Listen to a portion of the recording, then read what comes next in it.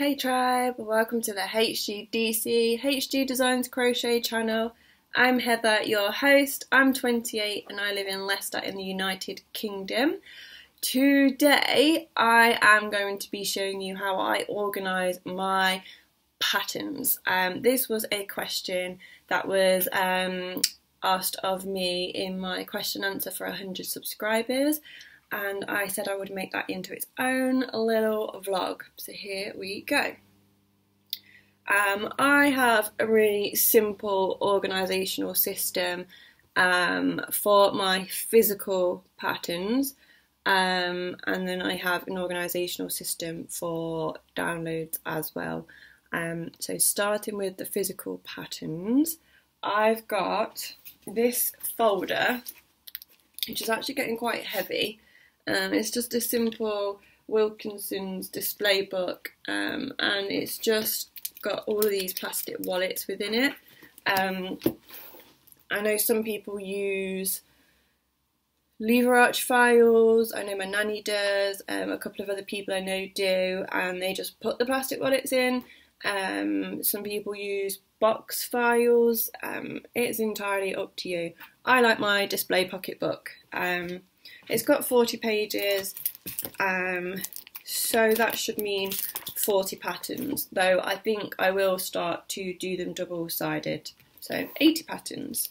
It's quite a wedge, to be honest, considering that I've only started knitting garments, crocheting garments in the last, well, I started socks 2 years ago, and I did my first jumper about a month ago.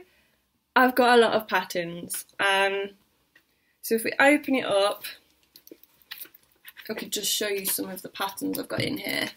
Speckled Space Socks by Amanda B. Stevens. I started them and then got bored, I didn't know what I was doing, I didn't carry on. So anything that I print off from Ravelry goes in here. Anything that anybody gives me, so sometimes if I see somebody working on a pattern and I say I like it, they'll give me a copy, and that all goes in here.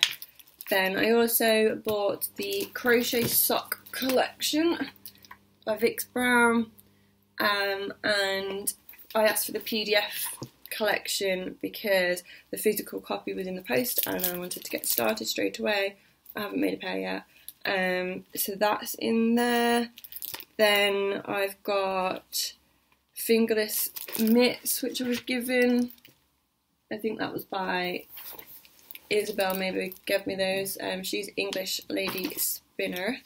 And then we've got a lot of, I know my mum doesn't like when I say vintage, but these are vintage, retro, old patterns from her stash and from charity shops. I did a vlog on my charity shop haul and I showed you those patterns. I'll make sure I link it after this so you can go back and look in a bit more detail. But I picked up patterns such as this one, and I mean I really like that. And now that I've got my circular knitting needles, I could totally do this. It calls for DK. That's all DK. How cool is that? It cost me £1. I was having this conversation with my grandmother the other day because on some of her patterns that she's lent me, they say things such as 5p. 5p. But back then that would have been quite a lot of money, so. But some of them were in like shillings, which is a really old currency. So that's how you know that that pattern's old. I can call that one vintage, right? There's all sorts in here. So I went into Loros, I think it was, charity shop, and found all sorts of these patterns. and I just love some ones in the back. It makes me want to track some of them down on eBay and get them, you know, because I don't have enough patterns to work on. This one's gorgeous. It's a mohair sunbeam pattern. I mean, I could probably wear that at work, I think. I've got quite a conservative job role if I did that in grey. And yes, there's just so many patterns in here. So anything that I've bought or copied or printed is in my pocketbook display. Oh, silly me. Then I also have various magazines. Now I have got two, I hope this doesn't wobble the table, magazine files like this, just out of shot. You will see it in my thumbnail picture. And these have got all sorts of magazines, like these crochet ones that my brother kindly got for me. Then I've got, put these all back in.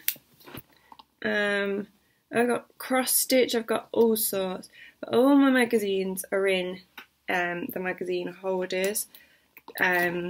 Sometimes I do find it frustrating because you forget what you've got because you can't easily see it, but then I don't want to go through and catalogue it, so I'll just have to get on with it. And then I've got a lot of crochet and knitting magazines. This one I pulled out because it's got the pleated cardigan that I so desperately want to make, and I keep saying I'm going to make it. I haven't made it. You haven't seen me make it. That's really nice. That would definitely be office appropriate. And again, what else have we got here? Oh, my knitting magazines. So I've got Debbie Bliss. Darcy's just running backwards and forwards. Just bear with me a minute. So I've got Debbie Bliss and all sorts of knitting magazines in here. I have just been addicted to Debbie Bliss's patterns and yarn. Now I've never made anything with them, so maybe that's something I should do. But just look at that. That is super warm, super cosy. It's called Snug as a Bug and it's moss stitch, and I have a thing for moss stitch at the moment. Yeah, it's knitting luxury tweed chunky. Ooh. So yes, lots of knitting magazines with lots of pattern ideas, and again, I kind of don't realise what I've got, and some of the pages I've gone through and marked what I want to make. I folded the corners over, and others I haven't, and I literally, I don't have a clue what I've got. So this could do with, oh that's pretty, I could do with a little bit more organisation on these, but I know where they all are, and when I'm looking for inspiration, I do look through these, but I do reach for Pinterest or Ravelry first, and I need to get in the habit of checking what I have in all of these beautiful magazines. I really like this cable detail sweater. See, the only thing with Debbie Bliss is it says 50 gram balls of Debbie Bliss Glen in Wild Rose 0012. What weight is that? Because she's got her own category, it's so difficult to swap out. You have to go and research, which is such a pain. Though it does call for 6mm needles, so I'd say that's a chunky or an Aran. But yeah, that's lovely. And I mean, there's just so many wonderful patterns. I am definitely a pattern magpie. I don't know about anybody else. I find that the inspiration they give me can lead to me making other patterns, or say in my head I want to construct a pair of mittens and I've got a pattern in mind, I can use something in here and add in the pattern. So there's this big chill shawl. Say I wanted to make something similar, I could probably take the sleeves and, you know, mould it into what I want. So I find that really useful for construction. What else is in here? Lots of crochet and knitting magazines. Makes me want to, every now and then I will get them all out, I'll spread them all out all over the floor, open on patterns that I want to make. Just gets your brain going a little bit. So I'll put these back quickly. There is another Debbie Bliss magazine that I absolutely adore. I wonder where I've hidden that. But yes, that is the majority of my knitting magazines, and then that just leaves things that I've borrowed. So I've borrowed patterns off my grandmother. What I would do with these is I'm going to photocopy them and then they're going to go into my pocketbook. I think with the pocketbook I could do with reorganising it so that it's got all the socks together, all the jumpers, all the cardigans, or maybe even in weight, yarn weight. So I might sit there with my pocketbook, put someone else's podcast on and organise those, just so it appeals a bit more to me. Let me quickly show you some of the new patterns I'm going to be copying. This is a sunbeam jumper. I don't know what they've called it, let me look. Sweater in sunbeam double knitting, quite simply. And it calls for double knitting, and I just love the whole style. I can see me rocking that. So I'm going to copy that so that I can give it a go at some point. It asks for 3¼ mil needles for the rib and 4 mil for the body, and it says 50-gram balls, 12, 13, 14, 14, and I would want, what size would I be? I usually end up in a small size anyway, so 12 50-gram balls, 600 grams.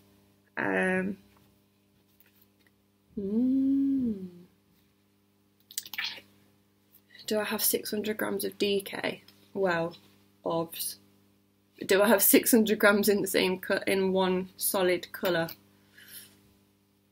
I think you need a lighter colour for that to show up the pattern, and I don't have that in quantity, so I'll just have to get some more. It's such a problem. Then I've got this Jaeger, it's a silk cardigan and camisole, and there's the camisole. Just something a bit different, again, office wear. Really like this jumper to the point where I am tempted to do this. What do you reckon? But then I want to make my own pattern out of this. The dilemma. So this uses a DK tweed, and this is Aran, but it's got that variation on it. And because it's Aran and this calls for DK, I would just go for the smaller size. Smaller size garment. Oh, hang on. As I was saying before Darcy asked to come back in, I could do the smaller size but in the Aran, and hopefully it would fit me. That's my plan. I quite like these sweaters. The pink doesn't really show up very well, but it's got this pattern.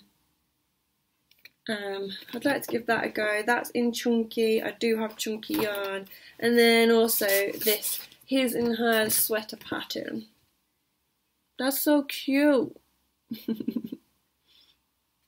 And I love the little Scottish tartan. So I'd like to give that a go. That again is, that's in a DK tweed. Just gives it that subtle. But I have seen some nice DK tweed, so again I could always go get that.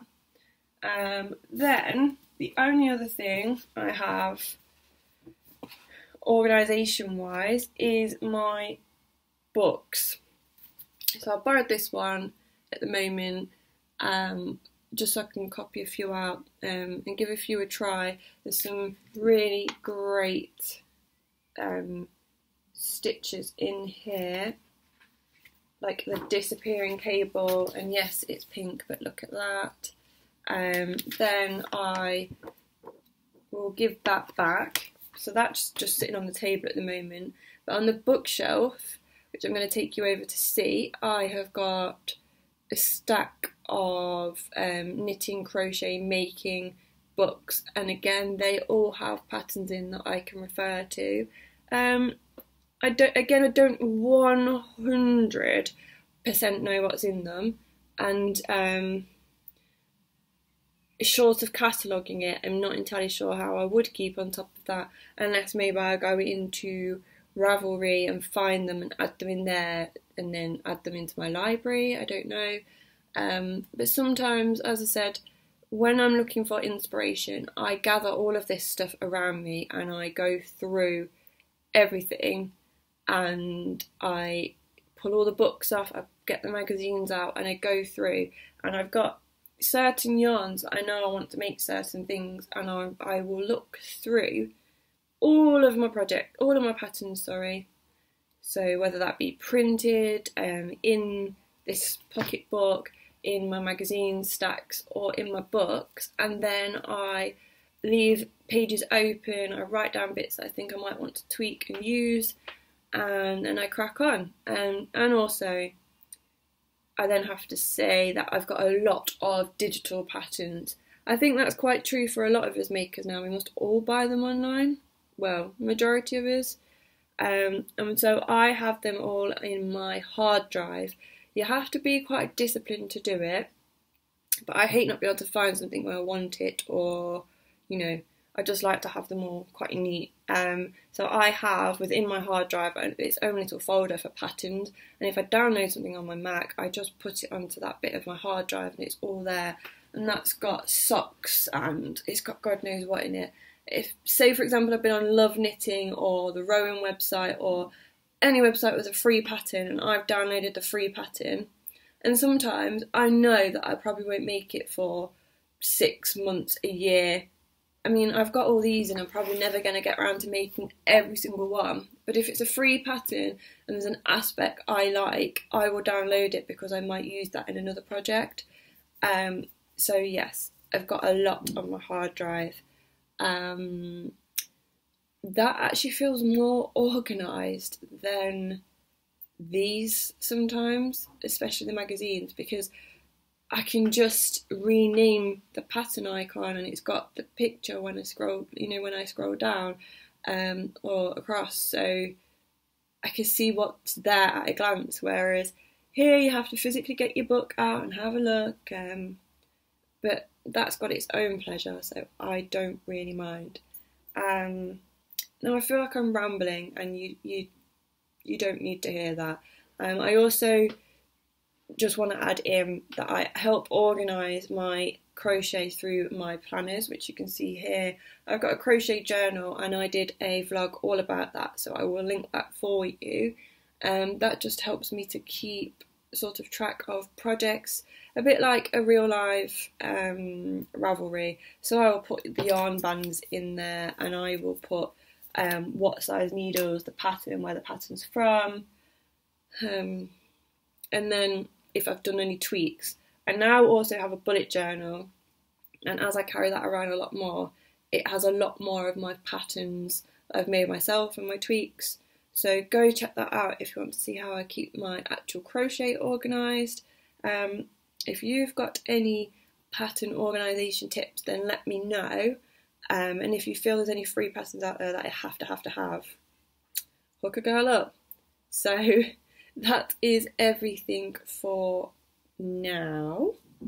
I just want to say thank you to all of you for subscribing. Thank you for spending this time with me. If you could give this a thumbs up, that would be great. I hope you have a lovely afternoon, evening, or whatever time of day, night, whatever it is where you are.